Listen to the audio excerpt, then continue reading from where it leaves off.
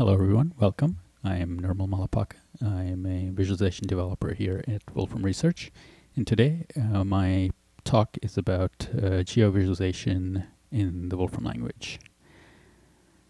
Before I begin, a few housekeeping points. If you have any questions, please type them into the chat session and I'll take a look at them after the presentation. If you're listening to this talk live, there is a virtual office hours with visualization developers after this talk. So if you're interested, I would encourage you to go to that session. So with that out of the way, let me begin my presentation about geovisualization. Geovisualization in the Wolfram language unifies geographics functionality with data visualization features. And so here's a list of the things that I will go through in this talk, not necessarily in this order, but they're just here to give you a sense of some of the topics that I would like to cover.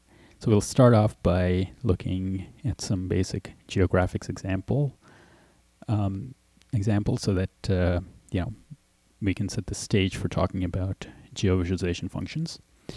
Then we'll take a look at all the geo visualization functions that we have, and we'll take a look at them from the point of view of the data that they seek to visualize. Throughout this talk, we will take a look at the different options that we have that control not just the geographics layer of the visualization, but also the data visualization layer. And then finally, I'll point out some of the new features and updates for geo visualization functions that we've been working on for the upcoming release of the Wolfram language. Okay, so to start off, we have a very rich and deep geocomputation and geographics functionality in the Wolfram language. So we seek to leverage those to construct the different geovisualization functions. So if we wanted to visualize, let's say, a city using geographics, how would we do it? So one way would be to get the information about the city into the Wolfram language via the Wolfram knowledge base. And so we can do that by hitting Control equals in a notebook environment and typing in Berlin and accepting the recommendation that we get from the knowledge base. And that fetches the entity information about Berlin. Now we can feed that into geoposition, which computes the latitude and longitude for Berlin. And then what we are doing here is to ask geographics to plot that location. And so geographics will draw a map of the location, the area of Berlin. And then we've asked geographics to draw a disk around that location of a certain radius and a certain opacity. And so you see this sort of light gray disk that is plotted around Berlin. Now we can also do the same thing with a polygon. So we can use the entity framework to get the polygon information for Germany. And when we plot that using geographics, you see a map with Germany highlighted. So these are some of the basic building blocks for doing geographics, and this is what we use for building different geo visualization functions. So as long as we want to do something simple like this, it's not a problem to use geographics, but once we want to plot more information and layer more data on top of these graphics, then it can get complicated quite quickly. And so to deal with that, we have a suite of geovisualization functions. And so these functions are built on top of the geographics functionality. And we also leverage the different data plots that we have. And so we layer the geographics functionality in the data visualization functionality and build these geo visualization functions. And so the names of these functions should give you some idea of what visualization functions we'll be using to make these plots. And so we have geolistplot, which is based off of listplot, geodensity plot on list density plot, and so forth. So we'll take a look at some of the examples for these plots, but before we do that, let's classify these plots into different categories based on the kinds of data that they handle. This is important because in order to unify geographics and data visualization functions, two of the tools that we have are the data specification for these plots and the different options that control the different layers of the plots. So we'll be taking a look at both of them, but let's start with classifying the different data specifications. So if we wanted to do a geoplot, the data can be categorized into 4 broad classes. The first one is locations. This is virtually identical to the geographics example that I showed you. So we can specify the locations either as a geoposition or an entity or a graphics primitive like polygon or a geoprimitive like geodisk. And we can use all of them pretty much directly in geographics, but we have some functions that use that in geo visualization as well. So we'll take a look at that. Now if we wanted to add more information to this basic location information, the way to do that is to, one way to do that is to associate each of those positions with a scalar value. And so that brings us to a second class of data that will be handled by GeoViz functions, and that is scalar values at locations. And so here the locations again are specified as geoposition, an entity, and polygon, but each of those positions are then associated with a scalar value or a color for certain plots or a quantity. And the last line in that specifies, how we can do the association of a list of positions with a list of values for convenience. We can, of course, also associate the positions with not just a scalar value, but a vector value. And so that brings us to the third class of data that we have. And so we can have geovectors, which in themselves have a position and a vector associated with those positions. So we have geovector, geovector ENU. Or we can have a list of vectors or an association of location with vector. And there are a class of plots that deal with these. And then finally we have location intensity of points, which is a different way of visualizing locations. And so these are kind of identical to what we have for the locations, except for the last line there, which I'll come to in a minute. But these will pass through some visualization functions which will give us information about the density of the locations and so forth. The last one that we have is an association where we associate each of these locations with a weight, and so we can visualize the location intensities based on the weights. Okay, so those are the 4 broad categorizations of data for the different plots. So now let's look at the different plots and how each of these plots handle these data types. So the first one is locations. So this is very similar to geographics. And so here we have the same kind of locations like geoposition and entity that are being passed into geolistplot. And geolistplot is going to take the geoposition and plot it as a point. And so is the entity being plotted as a point. We can also feed them geodisk or a disk, and they will plot those primitives overlaid on top of the geographics. So here, this is pretty much identical to what geographics does, but here you can already see a small difference in that we are able to use geolabels as an option. And geolabels is able to figure out, in the second case where we have entity as one of the ways to specify the location, it has enough, that entity has enough information for GeoList plot to figure out that it's able to do something intelligent with geolabels, and it's able to name, label the point, the location of that city with the name of the city. This, of course, can be done in geographics too, using geostyling, etc. But from the point of view of data visualization, it's more convenient and more natural to be able to use options that we are used to with data plotting functions.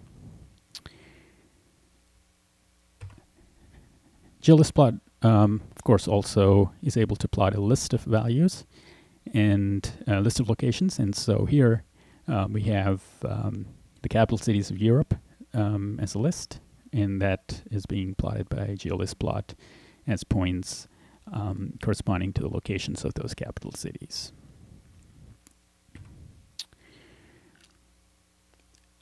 GeoList plot can also plot polygons. So if we ask GeoList plot to plot for different countries, for example, it's able to get the polygon information for those countries and plot the polygons corresponding to those countries. And here, since GeoList plot is based off of list plot, you can use the options like joined and plot style, which you're used to in list plot. So here, when I use joined, it joins the 4 countries that are being plotted. And with plot style, I'm able to change the thickness and the dashing of the line to get a particular visual effect.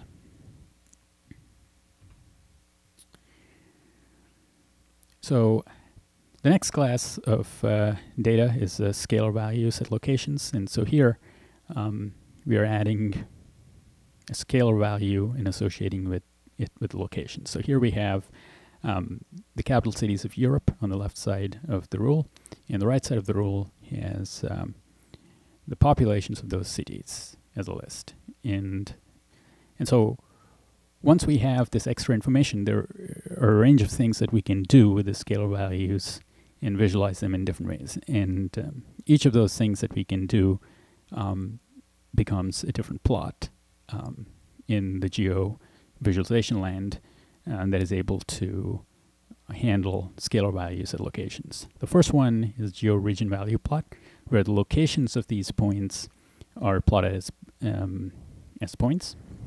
Locations of these cities are plotted as points, and they're colored by their population or the scalar value that is associated with those locations. And so here you can see the different capital cities have different colors, and the legend on the right shows you the colors corresponding to different population bands. And here I've also turned on geolabels, which have a tooltip. And so you can see that when I hover over some of these cities, we are able to see the name of the city and the population associated with it.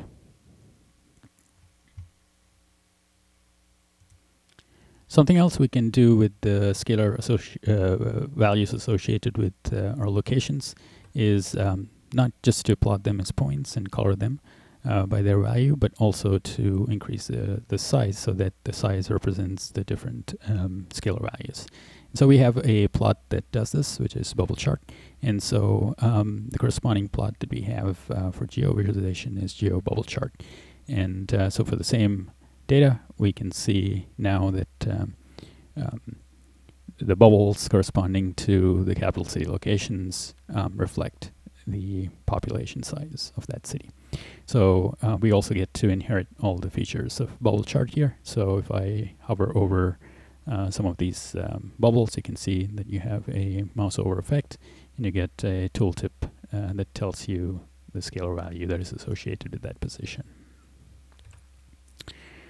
Something else we can do is to interpolate the scalar values. So we have different scalar values associated with the capital cities, and we can interpolate the populations, and we can overlay the interpolated graphic on top of the geographics, so that it corresponds to those locations. And so we use list density plot to get the interpolated density, and then we plot it at the locations. So the plot is called geodensity plot. And here I would like to draw your attention to a region function, which is able to specify Europe as the area that that you want to clip the density to, and so you get a nice clipping of the density around Europe. So here is an example of how different options for the geographics and visualization functions work together. So here we have, on the right-hand side of the rule, we have the elevation data for the different capital cities of Europe. And so a natural way that we want to be able to plot them is to use the contours. And so we have geocontour plot, which plots the contour values based on the elevation data for the capital cities. But you can see that we can control the different features of the contours, like contour shading and contours, with those options. But we can also use the options from geographics and center the plot on France using geocenter and set a relief for geo background. And so if you have enough of these data points, then we would expect them to correspond to the relief that we see in the background. So another way to visualize location data is to plot the location intensity of these points. And the natural way to get these intensities is using histogram or smooth histogram. And the corresponding functions for geovisualizations are called geohistogram and geosmooth histogram. So here we're feeding the locations of the capital cities geohistogram. And you can see that it's using a default bin specification, and it's able to show us the different locations as bins. And as we would expect, most of these cities are separated by some distance, and so you can see that each of these bins is one, except for a few here.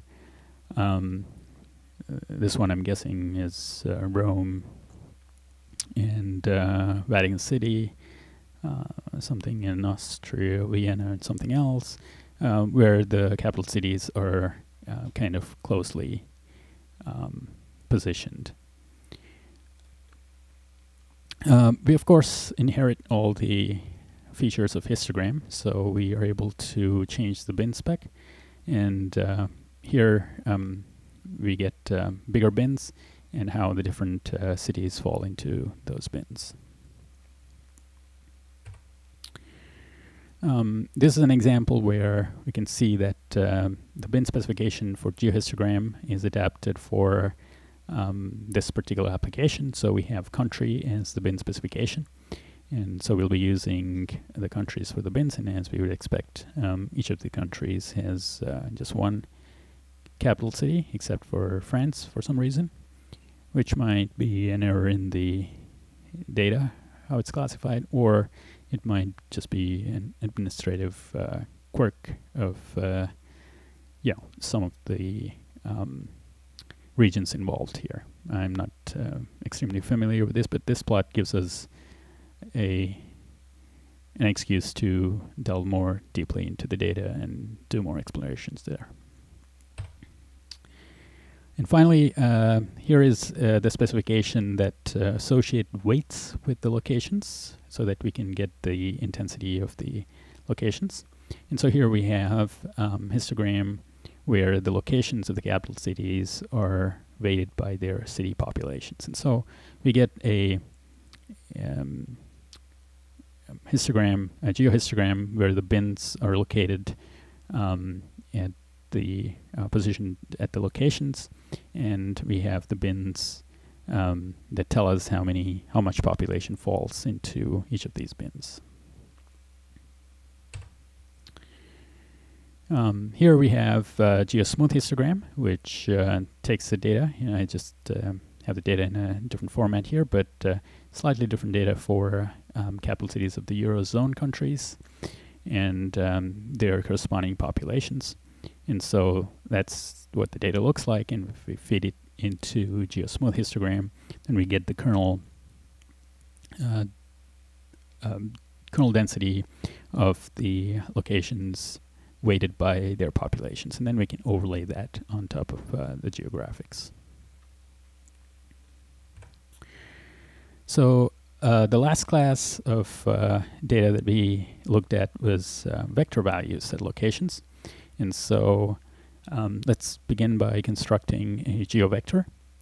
And we just pick 100 random locations in the world, and we associate each of those locations with a vector value. We can, of course, plot this directly using geographics and a geomarker, and each of those vectors are plotted as an arrow and using geographics, and we can set the geoprojection, etc.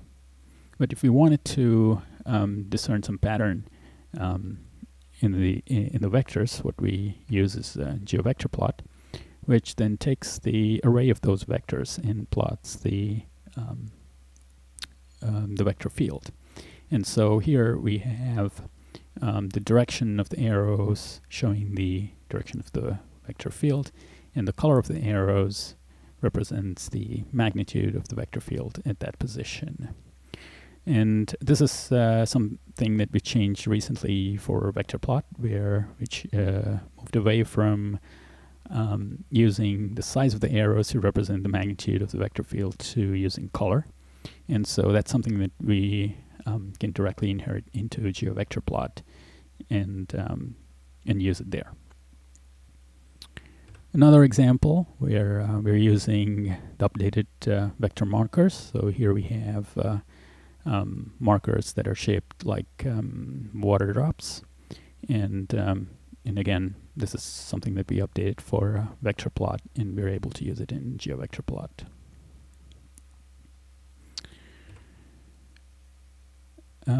We can also visualize streamlines using GeoStreamPlot, and this is again based on stream plots. And we're able to use stream style to set the thickness of the streamlines, and GeoBackground to change the look of the underlying geographics. So this gives you some idea of the flexibility of geo visualizations and the approach that we take to unify the options for geographics and geo visualizations. And finally, I just want to end with the new features and updates that we have added to geo visualizations. And you have already looked at some of these in the examples above. I just wanted to point them out to you. So this one, GeoRegionValue value plot, here is plotting the countries of Europe and coloring them by their population. But what happens is sometimes some of the countries in plots like this, they are at a different scale than the other countries here. So it becomes sometimes difficult to discern the polygons that represent the smaller countries from the ones that are much bigger. And so one of the features that we've added is for GeoRegionValue plot to auto-identify the scale difference and to highlight the smaller features in a visualization using points, for example. So here it's able to auto-identify the countries that might have much smaller polygons than the others, and it positions a point at those locations.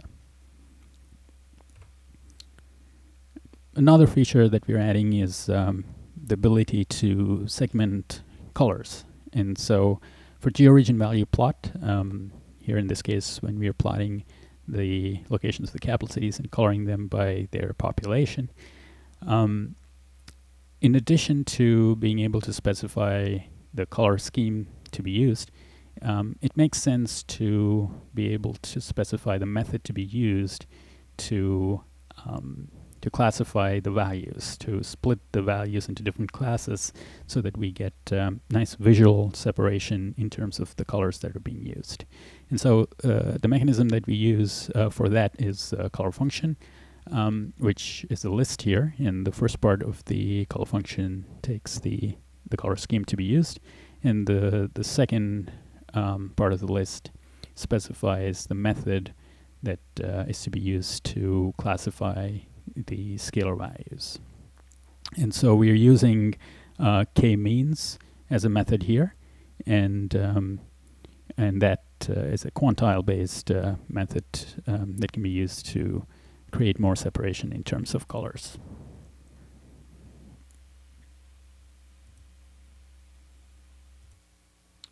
And finally, we have updated a couple of parsers for GeoListPlot and GeoRegion value plot, and so we are able to more consistently handle the data for these plots. This enables us to be able to support a wider range of primitives than before, and virtually almost all the primitives that are handled by geographics directly. And so you'll be able to, for example, plot geodisks and other primitives directly into GeoListPlot and create custom geoplots. This also puts us in a better position to be able to support new and updated features coming down the pike, not just from geographics in terms of updated geoprimitives, but also new areas in the language like spatial statistics, which is a big area that we are going to have features in, and we want to be able to visualize some of those in geoplots.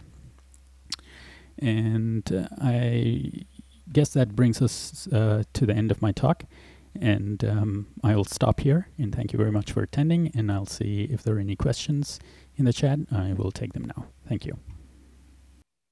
Okay, so let me take a quick look at the questions here. I think most of them have already been answered by Brett and Emmanuel. So let's see. Is it possible to include legends with bubble sizes? That's been answered by Brett. Phil Ramsden, Bratislava. Yes, that's correct. Vienna and Bratislava are a position almost. They're in the same bin there, so. Okay, so.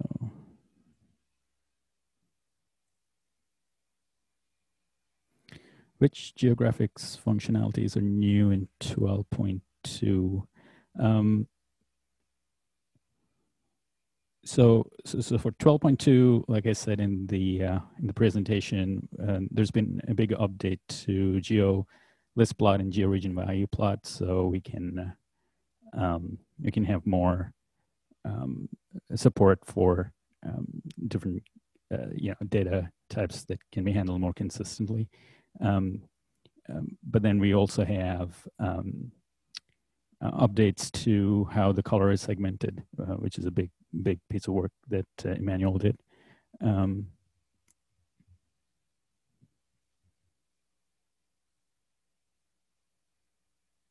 So I guess no new plots per se in 12.2, but in 12.1 we added some of the new plots. And like Brett said, we've been consistently adding new geovisualizations for every version since 9. Okay, any more questions? Don't see any in the chat for Zoom either. Okay, so I'll just end it here. Thank you.